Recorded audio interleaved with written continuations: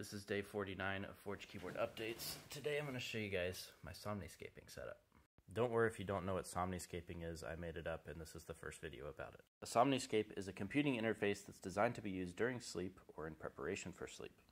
This Somniscaping setup has three key components. There's a Camcorder 1 for input. We've got this Windows PC which is running the Somniscaping applications and software.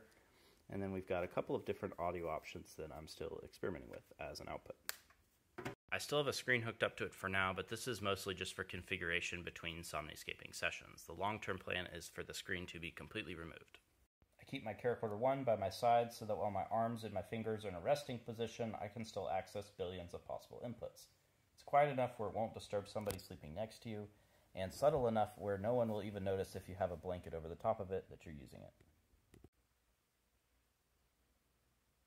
I have now entered my Somniscape.